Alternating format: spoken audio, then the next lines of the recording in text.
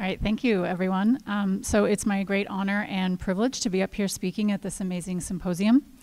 Thank you so much, Jade and Stieg of Big Psych, for hosting this amazing event for the community. Your flexibility and resiliency during this process has just been inspiring, and I'm so happy to be able to help with this conference and to be able to host this panel today. It's refreshing to see a psychedelic conference like this that's really focused on the community and the average experience of the everyday user rather than the ones that I'm used to as an academic, which is mostly focused on the science and the clinical perspective. So this is really refreshing to see. So my name is Jessica Nielson. I'm an assistant professor at the University of Minnesota. I'm also a principal investigator for the first psilocybin clinical trial happening at the University of Minnesota. We're currently recruiting. So if you're interested to learn more, there's a table out in the vendor booth with some recruitment flyers and cards. So this panel presentation will cover the scientific and clinical perspectives of psychedelic research within the academic setting.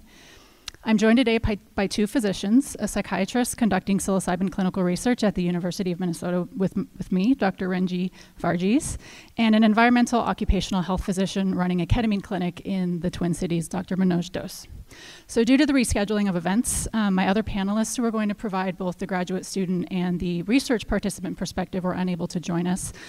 So we'll just have a dialogue between the three of us to get the ball rolling. We have a set of questions that I'm going to be asking our esteemed panelists, and then we'll open it up for questions from the audience. So I'll start with you, Dr.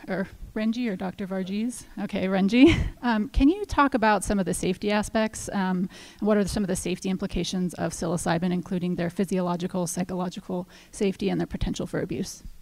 Jessica, again, thank you for inviting me for this panel, and thank you for the organizers for doing this. So safety, when I think of safety of psilocybin, I think of three main things: physiologic safety, the concerns for dependence, and then psychological safety. So physiologically, psilocybin is exceedingly safe. There's the lethality and the toxicity level of psilocybin is minimal. 6 milligrams to 25 milligrams is what we usually give for sort of these psychedelic research protocols. And you need about 6,000 milligrams for this to be even remotely lethal. That's about 10 pounds of dried mushroom or 35 pounds of fresh mushroom. So physiologically, it's not toxic. So an ER doctor that sees you that you might have had too much mushroom is not going to worry about your physiology. They may look at your blood pressure or your heart rate, because this does transiently increase, but goes down once the drug is metabolized. The psilocybin also binds to the serotonin receptor and may cause some vasoconstriction in parts of the arteries, but these are sort of theoretical concerns. So physiologically, pretty safe. Now, psilocybin with lithium, not safe. It increases the chances for having seizures, so we need to be very concerned about people that might use mushrooms or undergo psilocybin or other classical psychedelics and mixing certain medications.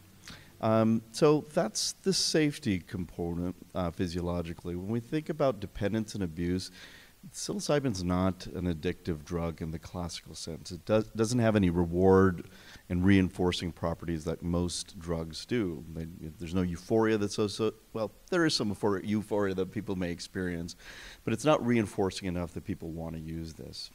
There's no cravings for psilocybin, so people minimally abuse these medications. And the receptors are downregulated over a period of time, so the more you use it, the less effect you have. So I usually tell people I'm not too concerned about people becoming addicted to psilocybin.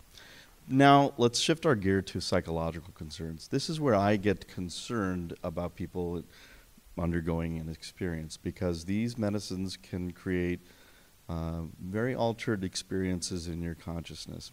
Perceptual disturbances. It may uncover material that's repressed that might float to the surface, which may be really uncomfortable for people. So you may experience anxiety or depression. A survey that came out a few years ago looking at 2,000 people that had uncomfortable trips. Now these are people that did the survey and had uncomfortable or disturbing trips. 10% said that they had put themselves or others at risk. And about 14% of them said that they had persisting psychological problems even 6 months after the trip. So I'm more concerned about the psychological aspects. I think we typically think of set and setting, but I'm beginning to think that we should screen patients first, put them in the appropriate mindset, have an appropriate setting, and then have the appropriate support afterwards. So that may be integration. So the 4 S's is how I think about safety at this point. Thank you for that. All right, the next question is for you, Manoj. So what do the latest MDMA phase 3 study results show, and why are these results significant, both clinically and in the development of other psychedelic therapies? Thank you, Jessica. And thank you, Big Psych, for holding this event and allowing me to participate in this panel. MDMA has made a lot of news over this last year. It's on the cusp of approval from the FDA, probably in the next year and a half or so. And the reason being this last phase study, so in the clinical research, you need to complete 3 different phases. The last phase should demonstrate safety and efficacy. And MDMA-assisted psychotherapy came through in this first phase 3 study. MDMA in particular, they used the indication for PTSD to treat with it because MDMA has been shown to reduce activity in the amygdala, which is sort of the fear processing part of your brain. And paradoxically, it actually increases communication with the hippocampus, which is the memory consolidation part of your brain. So you can just think of it as reduces fear, but reconsolidates your memories, which is exactly what you need to treat people with PTSD. This phase study, it was 3 different countries, 15 different sites, 90 participants, 46 of them received the actual MDMA treatment, 44 received a placebo. It was given over the course of 12 different weeks, so each person got 3 different sessions along with preparation and integration afterwards. The results are pretty profound, actually. The MDMA treatment arm, it was shown that 67% of them no longer met diagnosis for PTSD versus 32% that received the inactive placebo, so pretty profound. Another endpoint that they studied was reduction in just PTSD symptoms, at least a 10-point reduction in the scale they used. And 33% of the MDMA group had a reduction that large versus only 5% of the placebo. So pretty significant findings. In addition, they did another scoring system that looked at just overall disability, and it showed that functional disability, things with work, with life, your family. And it showed that MDMA had a vast improvement on that as well. And then another score that they looked at was depression, and MDMA had significant benefits there as well. So overall, when you look at it, there's a lot of strengths to come out with it. The strengths that primarily I look at is the study design. They had statistical validity to what they were looking at. They had a fairly good representation in terms of the people that were in it in 3 different countries. However, when you dig down into it, there is some misrepresentation of people in it. The active treatment arm, 86% of the active arm were white people, and there were only 2 black persons in the entire study, and they were both in the placebo arm. The side effects were pretty rare. In general, the things that people connect with MDMA are, hyperthermia, which is, a significant increase in your body temperature, and things like, profuse sweating, nausea, that sort of thing. The MDMA group had very minor symptoms. The 2 people had temperature of greater than 100. But no one had any seizure activity. No one had some dehydration. It's fairly well controlled. There's some suspected cardiovascular side effects with it, but there was only 2 cardiovascular events. It was actually the same person, and it was heart palpitations for someone that had an underlying heart condition. So overall, when you look at safety and then you look at efficacy, everything looks great. In particular, what you look at is how does it compare to current medications and treatment for these conditions. And so there's 2 FDA-approved medications, sertraline and paroxetine. And if you look at their studies, they are about 40 to 60% response rate. But in particular, you look at a statistic that compares the treatment versus the placebo, and the MDMA therapy was about 3 times more effective compared to paroxetine, or sertraline, and about 2 times more effective than sertraline.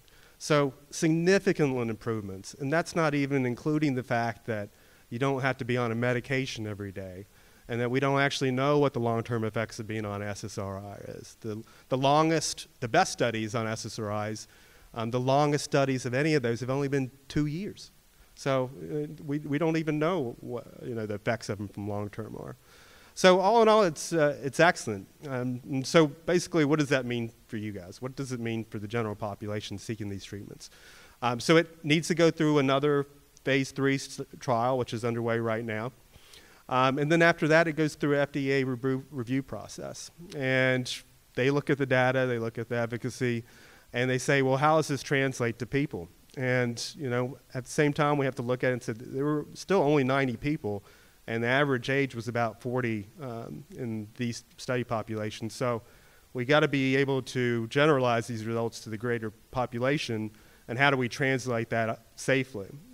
So what it looks like, and I'm in discussion with MAP's scientific team. They actually kind of look at our clinic right now as being the blueprint for what these MDMA-assisted psychotherapy clinics are going to look like. In fact, my partner is the first MDMA-assisted psychotherapist trained by MAPS in the state of Minnesota, and we have 4 other therapists that will start the training here in the fall.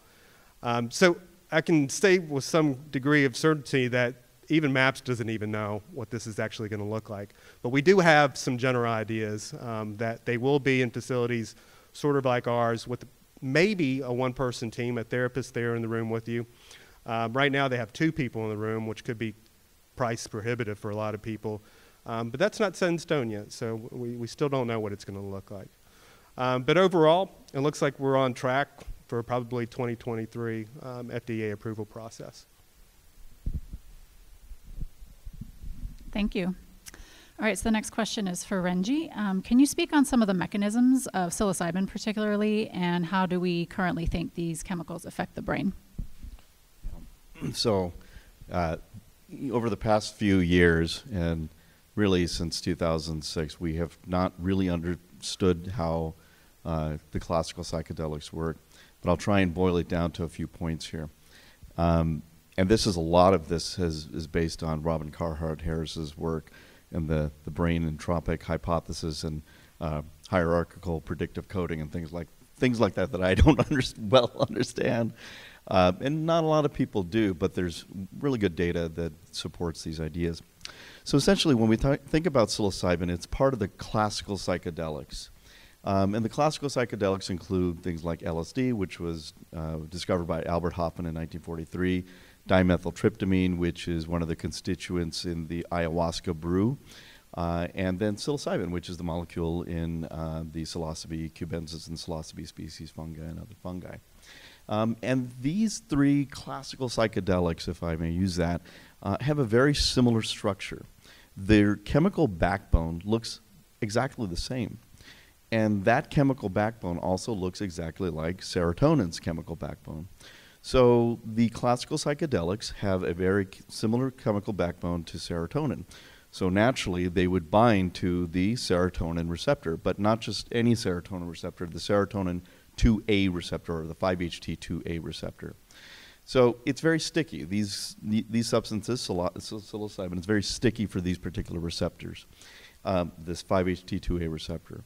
And these receptors are located in parts of the brain in very highly processed or areas of the brain that process information in a hierarchical structure, a structure called the default mode network. And the default mode network isn't just one blob in the brain. There's sort of series of structures, the posterior cingulate cortex, the medial prefrontal cortex, but they're anatomically and functionally integrated. So what does the default mode network do? It is sort of on when we're awake and we're conscious, and we're not really taking in information from the outside world, but just sort of daydreaming about ourselves, maybe thinking about how we relate to ourselves, how we may see ourselves in the future, how we may see ourselves in the past, and emotional reflection. Some people call it the seat of the ego. But the default mode network also, apart from sort of having that function and other functions, tends to also, in our normal waking experience, the non-psychedelic experience, constrain lower areas of the brain.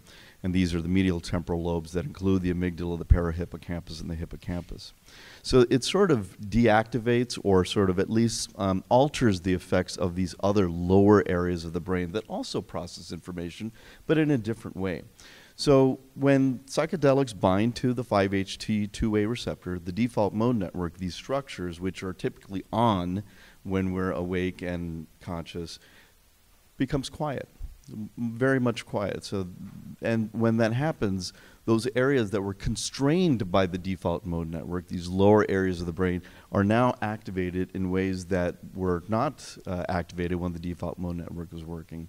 And what happens is this brain state, this non-ordinary state of consciousness, altered state of consciousness, is experienced as having different perceptual experiences, visual disturbances, emotional lability, where you may have euphoria or happiness or sadness. There's a sort of vacillation between emotions. There's vacillation between cognitions, but there's a hyper-associated state, because these areas that were constrained can now sort of play freely in a way that it wasn't before the with the default mode network. And the brain tends to be very flexible, cognitively flexible, and less rigid in these psychedelic states, as opposed to our current waking state, where things are very logical, analytical, and rigid, and it should be. You don't want to live your life in a psychedelic state, because you wouldn't do a good job of navigating the world that way. So when the psychedelics sort of are metabolized off of the default mode network, it's business as usual. So that's kind of how it works. That's how we think it works, but these are working hypotheses, but there's also very good evidence. And I think this study that, and I won't spend too much details on it, but this study is sort of a mechanistic study. The study that Jessica and I are on is a mechanistic study trying to look essentially under the hood. You know, how is this actually working? Awesome, thank you. All right, so I want to get more of like a kind of clinical perspective from both of you, especially as this stuff is coming online. And this question is going to be for both of you. So it seems, and Manoj, this is one of your questions, but I think it would be good to hear both of your perspective on this. And what are the fixed ideas of mainstream medicine that have led to blind spots in harnessing the power of psychedelics that have been demonstrated in recent clinical trials? So I'm a clinician trained in Western medicine, as is Raji, and I understand that mental health care has not met the needs of the people. You know, for healthcare and mental health, our job is to meet the demands of the populations we serve. And with the rising rates of suicide and depression in this country, we certainly have not met it. So I think that when we look at psychedelic medicine, we should look at it as not a medicalization of psychedelics, but really the opposite, that traditional medicine is moving toward more of this philosophical and Eastern type medicine. And the way I see it right now, there are some blind spots of what happening. It's not been seamless, and I don't expect it to be, but the few things that came to my mind and I'm trying to focus my attention to help remedy, one of them is the privileging of the commercialization driven by the pharmaceutical companies. That and dismissing non-ordinary states of consciousness. If you look at some of these public corporations that are developing psychedelics, one of the things they're trying to do is develop a psychedelic that doesn't provide a psychedelic experience. So I'm not quite sure what that means, but it just goes back to the neuroplasticity, synaptogenesis, these type of really esoteric scientific terms that don't mean anything to people. So I think that's a big problem.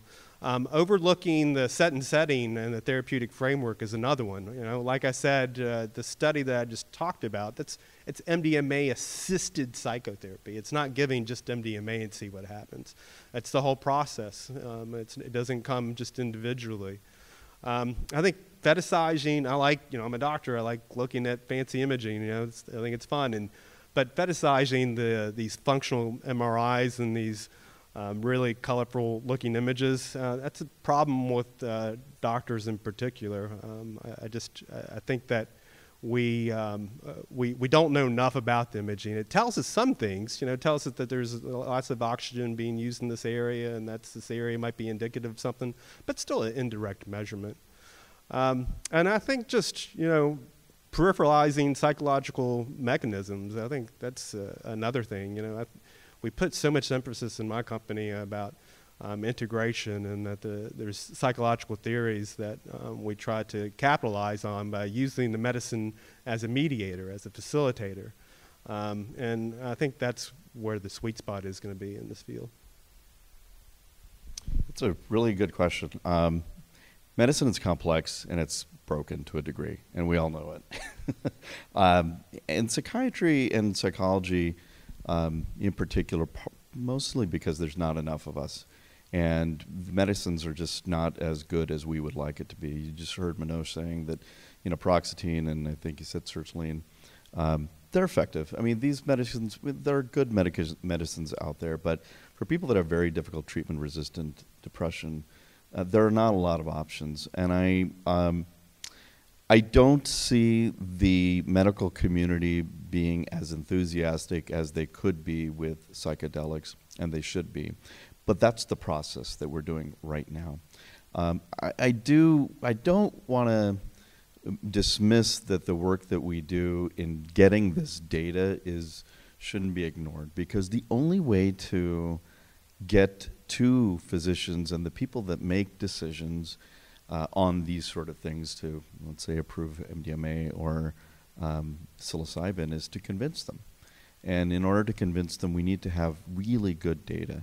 We need to make sure that we're doing things in a way that that keep people very safe. This is one of the reasons why there are 2 people in an MDMA room, because that person that is undergoing either psilocybin or MDMA, they're probably in their most vulnerable state. And if you don't have 2 people in the room that is imbuing and communicating safety to that person, they're the wrong sitter. So we have to have very strict models of and standards for how we provide this. I think it's going to be complicated. I don't think anyone has an answer for this. MAPS doesn't really have an answer for this. But I think we should continue to push for community advocacy. But I think we should also support the research that is, that's already undergoing, so that we can have a seat at the table and be able to convince the people that make these decisions to do the right thing. Thank you. All right, so I want to be mindful of time. I know we have to be out of here by 4. So I do want to open it up to some questions from the audience, if anybody has any questions for either Ranji or Manoj or myself.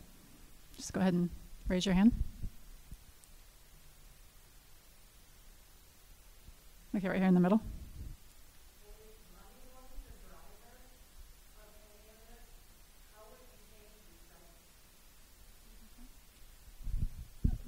Just the research in general.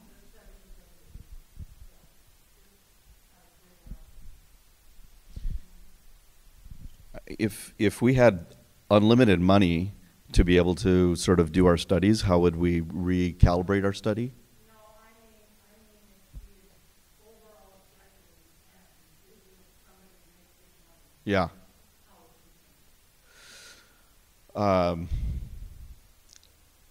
I'm going to let Manoj take that one before I think about that. It's complicated because we're living in a medical industrial complex, right? And so this is one of the things. I mean, I don't know how MDMA will be. People are going to go into this, and the number of hours that you have to do to get the training, and then to have sitters there for 6-8 hours, it's going to be difficult. However, I think we need to convince people that these are life-saving therapies. These are potentially life-saving therapies. 67% of people had remission in the MDMA studies. How many suicides have to occur before we look at those numbers and say we need to do this? If we can prioritize that mental health and things like clinical depression or anxiety or PTSD or suicidality is as important as cancer, people might start listening.